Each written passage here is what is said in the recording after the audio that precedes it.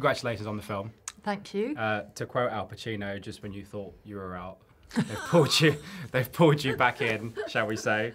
Pull me back in 30 years later. 30 years later. Just the 30. What's 3 decades?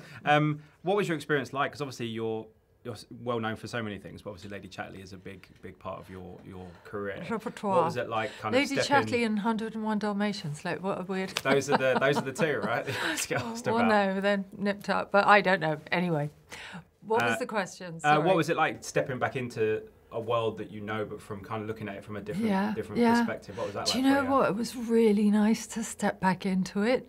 Sort of strange because obviously I was on the sidelines looking in, which was actually really nice because although it was familiar, it was completely different. And with the passage of time, obviously being 30 years older, it was really lovely. You know, when I originally read the script, I was like, this is odd. Why have they, offered me? Do they know that And then when I read the part of Mrs. Bolton, I just thought she was so lovely. And, my dad was a Northerner. I don't know if you know him, do you? I mean, he's dead, but he was a film director. He started kitchen sink drama, very much stories based up north. And that's 50% of my DNA. So in a strange way, getting to actually play someone who's half of me was really great. And it's like, this is me not being disingenuous to D.H. Lawrence at all, but obviously in this era of kind of comic books, you get so many different interpretations of characters. The power of this book is open to all these interpretations. Can you see just why people have gone back to kind of remake it? Because at different points in different times, there's more to say and more things are much more relevant. Absolutely, and I think that's a really good question. And I think with the classics, or in its day, the infamous classic that was Lady Chatterley, there's always more to say. And certainly in these times when it's about women's rights, women's empowerment, certainly globally, it's very topical. And there's obviously Jack and Emma at the top of this, both of whom have had such great careers in such a short amount of time. What was it like watching them? Because obviously you've been part of that relationship, but this one, again, it feels different, but obviously I guess feels similar. Well, I didn't get to watch them per se. I mean, when we did the read-through, Jack was sitting to my right and Emma was sitting just across the table. So that was the only time, because obviously, especially nowadays, it's very much a closed set, not just because we've all come through COVID, where, no visitors. In the old days, it was like anyone who wants to visit the set can. Now it's very much a closed set, especially with a story like this. But if I was in a scene with them, then you're sort of less watching because you're in it, so immersive. And but it was wonderful to think that story was going on, and I was indirectly a part of helping the lovers to get together, and I always think that's a nice thing to help. Have they let you see it? I have seen it. I saw it the night before last. Was that a strange, given your connection to it, was it a strange, or actually was it quite cathartic to be quite removed from it? It was neither strange nor cathartic to see it again. Honestly, it was so long ago, and although I have very fresh memories of like Kim Russell and Sean Bean, who I absolutely love and adore, it was just like seeing a new film, but knowing the story. Same way when you've read the book and then you see the film.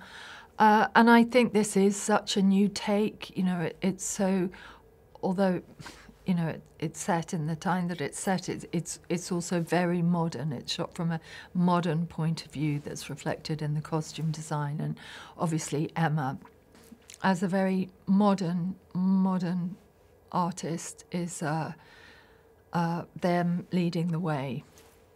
Also gives this such a beautiful, powerful, fresh slant. It's ironic that you mentioned about, I completely forgot until you just said it, that Ken was your director back then, because I was just talking about him in the press room with somebody. Were you? Yeah, ironically talking about the Devils. Of course. I don't know how that came up in I get that a lot. But there's a link to that as well. There is a link to that. Do you know what? I was very fond of Ken in all his wonderful, anarchic ways. Yeah. He was one of our greats. Yeah, what was it like working for Laure? Because obviously she's come from some amazing work as well, but she has such a clear and very distinctive vision, different to what You Guys. What was it like working with her and seeing her bring this? Because it seems like it was a bit of a passion for her to bring this Again, back to life. I wasn't really party to it. I mean, I worked with Laure, but, you know, marginally. So I can't compare the two. But I think that she's done a beautiful version. What was your conversations like with her, like before you'd come on? I didn't really have any conversations with Laure. It's funny, you sort of get offered a part and then you go to the read-through, you meet everyone, suddenly you're on set. And so we didn't really have any conversations.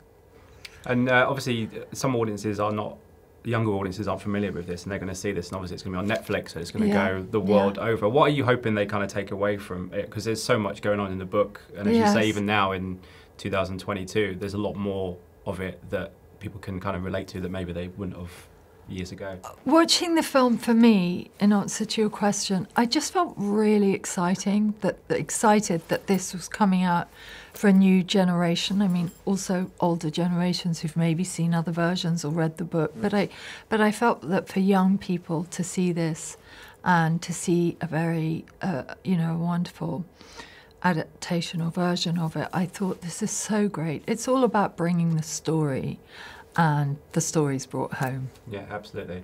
Listen, lovely to talk to you. Thank you so much for your time. Pleasure so much. Thank you. Ladies and gentlemen, you're watching Hey You Guys! Hey You Guys, huh? Hey You Guys. Is that from the Goonies? It is indeed, yes. Nice. Hey You Guys!